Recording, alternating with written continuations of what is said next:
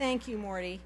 I'd now like to introduce our Student Advisory Board co-presidents, Andrew Levin and Ann Song, who have been absolutely fabulous to work with these past few years, and they will introduce our speaker, Ambassador Fay Hartog Levin.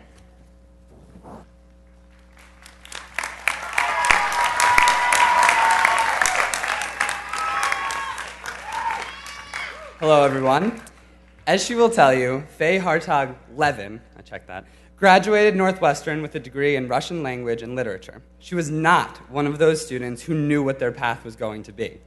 But as you will hear from her talk, Ambassador Levin, the child of Dutch immigrants to the United States after World War II, understood the world was filled with possibilities, and she went for them. Until relatively recently, Ambassador Levin was the 65th ambassador of the United States of America to the Kingdom of the Netherlands. Now, she is a senior advisor to the Chicago Council on Global Affairs and a senior advisor on international strategy at the Harris School of Public Policy at the University of Chicago. Impressive as these accomplishments are, equally impressive is the way in which Ambassador Levin has leveraged her extraordinary professional success to serve the causes for which she clearly holds an abiding passion: education and the arts. Trained as a lawyer, Ambassador Levin has served in Illinois State Superintendent's office and worked on behalf of school boards, arts boards, private and public colleges, and social service agencies. We welcome Ambassador Levin as a Weinberg alumna who has served as a model for us as we begin our postgraduate lives, we hope with great professional and personal success, but also as engaged citizens who use our talents to help our communities flourish. It is our honor to introduce Ambassador Levin. Thank you, Ann and Andy. President Shapiro, Dean Mangelsdorf, Trustees Baglivo and Gray, Dino Tino, Associate Deans, distinguished faculty, family, friends, and most importantly, my future fellow alumni. Dreams do come true, and sometimes they even exceed your wildest expectations. When I graduated from Northwestern 42 years ago, I had hopes, dreams, and mostly doubts. I didn't know enough to fear failure because I had no idea what I was going to do next. Did I ever imagine that I would be asked to speak to Weinberg College graduates, that I would have any wisdom, or for that matter, anything interesting to share? Well, remarkably, I've been asked to speak to you. I have faced many challenges in my life, and I count this among them. And if one more person reminded me how wonderful Stephen Colbert's speech was at last year's graduation, I thought I might not even show up. Instead, I considered what I might share with you that would be useful as you distinguished graduates begin a new chapter in your own life story. Having left my expert speechwriters at the embassy in The Hague, and I did miss them considerably during this process, I resorted to conferring with experts here, my children and other recent graduates, to see what they thought I should share. Tell them your story, said one. Give them practical advice, said another. Talk about failure, offered yet another advisor. So I'll try to do all three succinctly. First, let me say that my children's college graduations were joyous occasions very different from their high school graduations. At their high school graduations, I had an immense sense of accomplishment and relief that both parent and child had made it to that milestone in one piece. But college graduation is an achievement that you singularly reach through your own efforts, making the decisions along the way, setting your own goals, and reaching them on your own. So I extend my congratulations to you for making it to this day and earning your degree.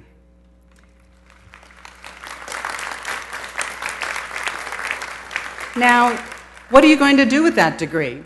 I wondered that myself 42 years ago. I chose Northwestern because it was a great university that had a strong Russian program and wasn't on the East Coast where I grew up.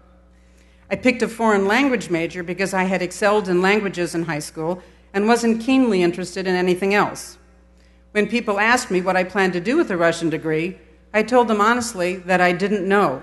There wasn't anything mainstream to do with it. I envied my classmates who knew what they wanted to become: teachers, doctors, musicians. Their road was straight, their vision was clear. and I was overwhelmed because I had no idea what to do next. Society's expectations were changing for the better. Women had begun the feminist movement, demanding to participate in non-traditional roles. That was a good thing, but intimidating by the vastness of the universe being open to us. So how did I get here from there? I'd have to say that this is where aspiration to inspiration started, picking up along the way anticipation, frustration, and perspiration.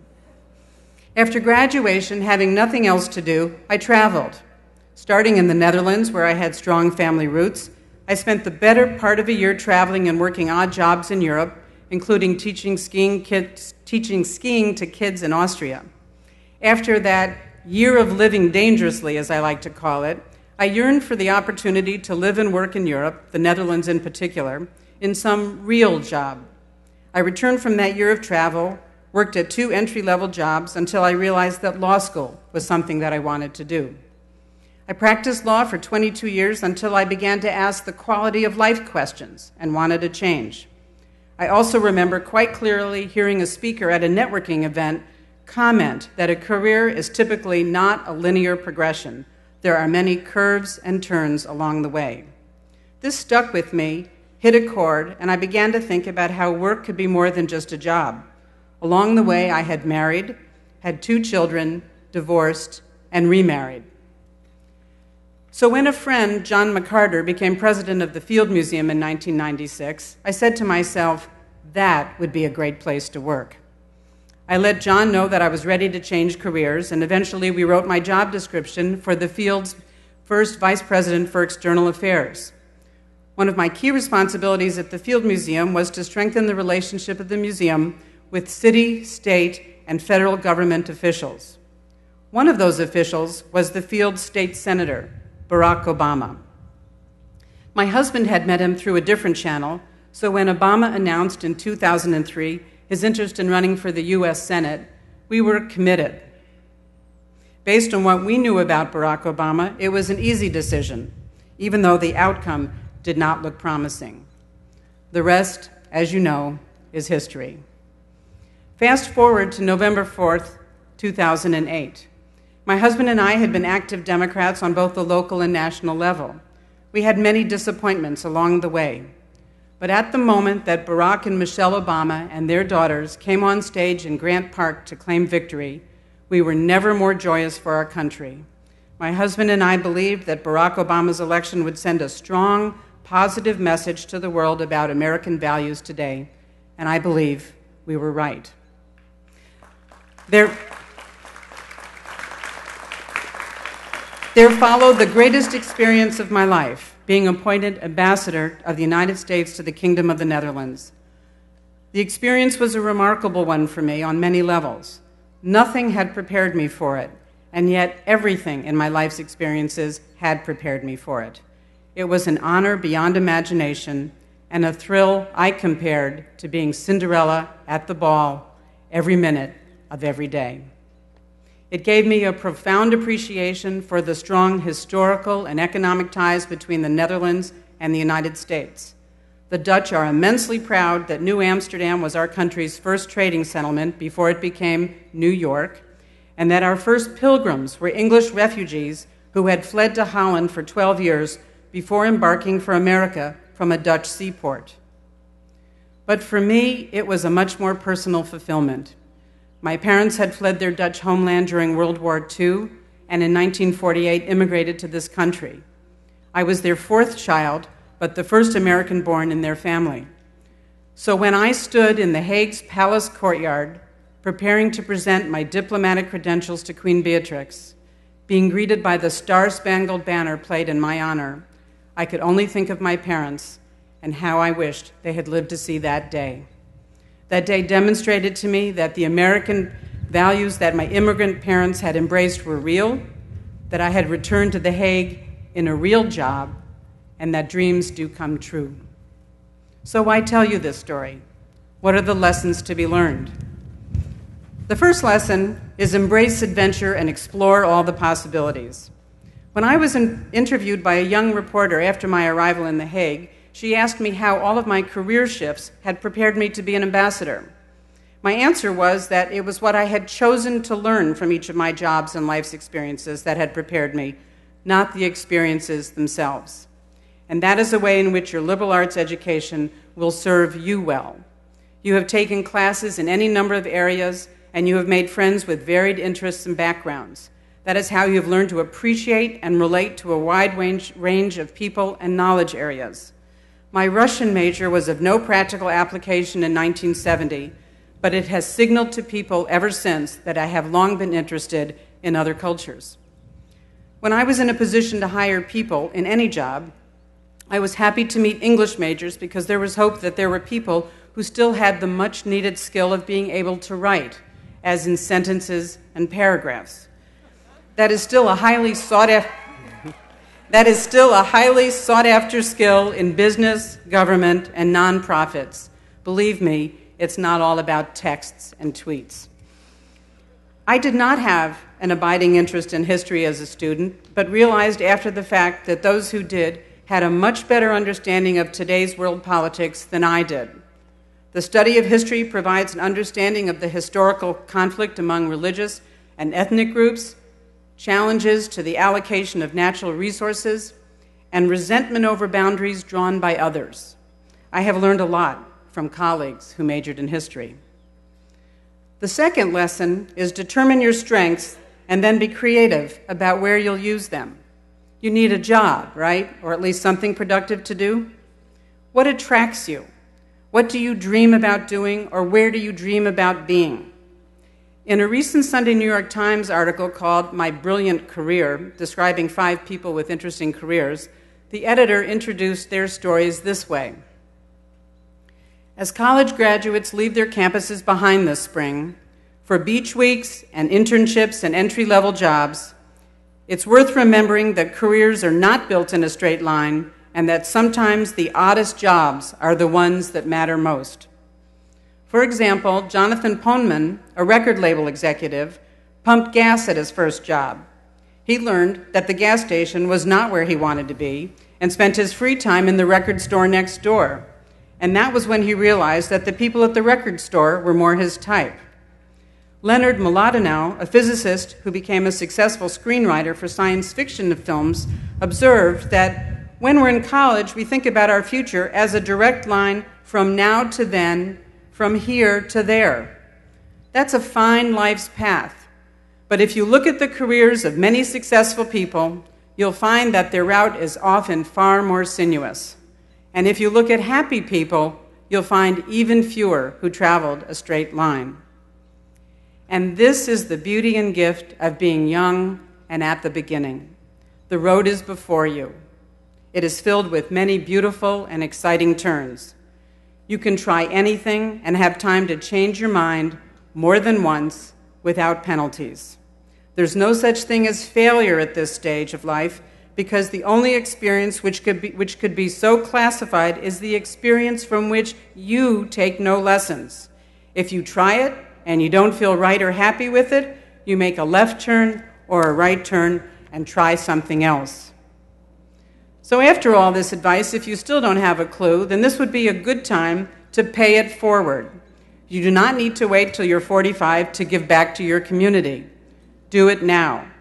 Join the Peace Corps. Sign up for AmeriCorps. Work at a clinic in Africa. Build a school in New Orleans. Teach English in Thailand. Get out of your comfort zone. You'll never learn more about yourself and the world than when you experience a different culture. And so some programs even let you work off college loans. You'll never feel better about yourself than when you give to others. This is a powerful experience for which you do not need to wait. And finally, regardless of whether you are paying the rent with a well-paying job or getting by as a barista for a while, never underestimate the value of becoming involved in a political campaign. You will learn and understand more about how our country runs and what the values are in this country than in any political science class you could ever take. You'll meet people from different backgrounds with similar values. You will begin building your own network. Our founding fathers went to a lot of trouble to give us this intangible asset called freedom. A lot of our forefathers and mothers have died to preserve it. You will never appreciate it and realize its value more than when you actively become a part of the system that preserves it for all of us. A few weeks ago, Charles Whelan wrote a column for the Wall Street Journal called 10 Things Your Commencement Speaker Won't Tell You. Well, in case you missed it, I thought I would paraphrase 2. The first, don't make the world worse. You are smart, motivated, creative, and well-educated. Everyone will tell you that you can change the world. They're right, of course, but remember that changing the world can also be changed for the worse.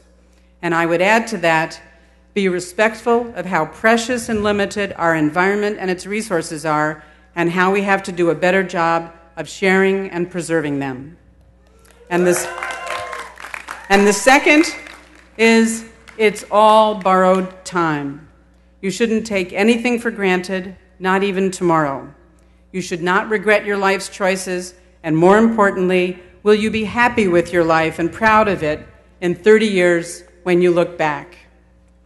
On this note, I will close and end with a poem that has been a family favorite by Kali Dada, a Hindu poet of the 3rd century, called Salutation to the Dawn. Look to this day, for it is life, the very life of life. In its brief course lie all the verities and realities of existence, the bliss of growth, the glory of action, the splendor of beauty. For yesterday is but a dream, and tomorrow is only a vision. But today well lived makes of every yesterday a memory of happiness, and of every tomorrow a vision of hope. Look well, therefore, to this day. Thank you, and congratulations, Weinberg Class of 2012.